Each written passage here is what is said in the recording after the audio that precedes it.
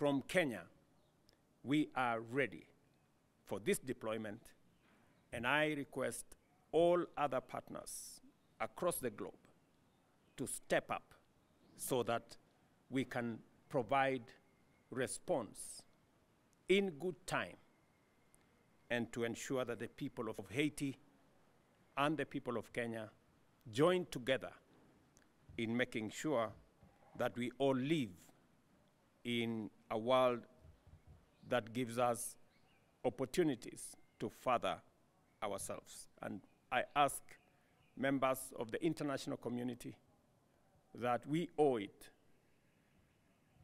to the children in Haiti that have no peace, to the women in Haiti that experience violence, and to fellow humankind that have no security in their country.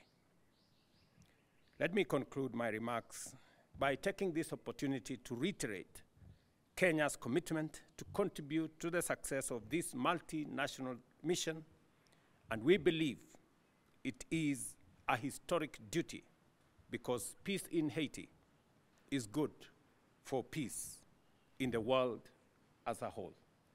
And therefore, Mr. Prime Minister, you have my commitment, that of the government of people, and the solidarity of the people of Kenya as we engage in this mission.